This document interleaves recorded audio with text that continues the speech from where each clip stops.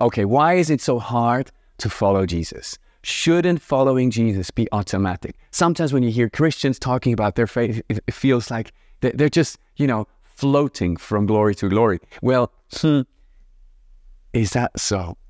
So let's talk about it as we review yesterday's sermon and bring it to application in every day of our lives.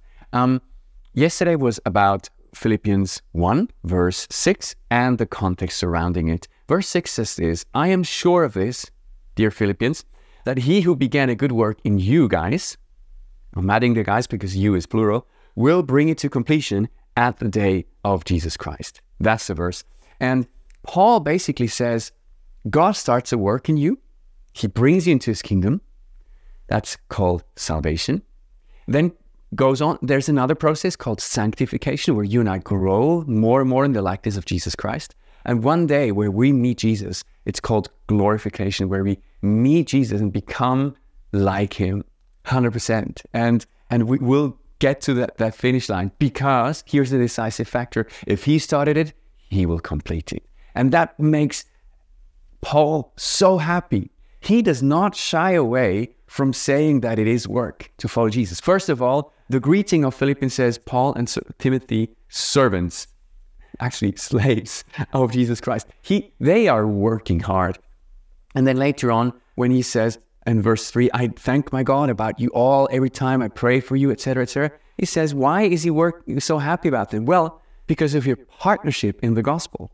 Now, partnering in the gospel, that is work. And the gospel is this story that Jesus came from heaven to us, emptied himself from his glory, became a human like you and us, suffered, endured, and enjoyed everything that we have in this world, and then died, served us to the very end, and rose again on the third day. That's the gospel story. And later on in Philippians 2, he's going to sing this ancient first century Christian song that actually shares the whole gospel in one song.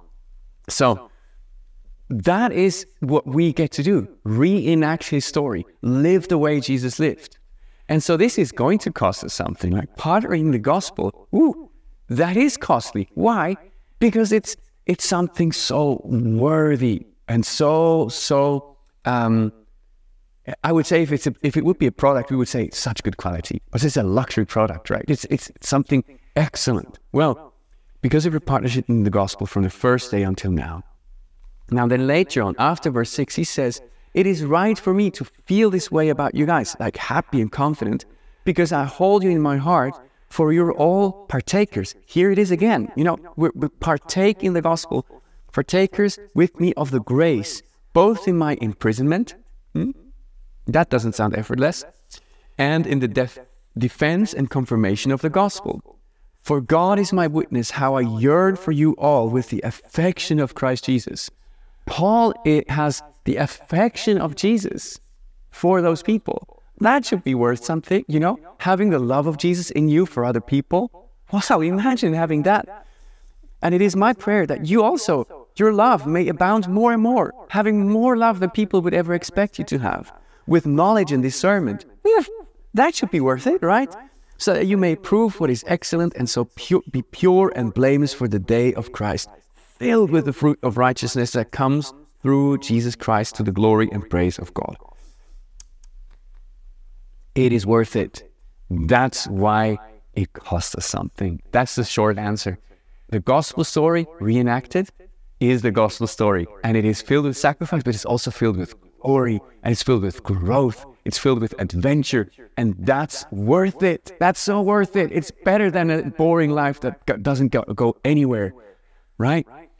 This is why it costs you. Now, application questions. I have a few seconds left.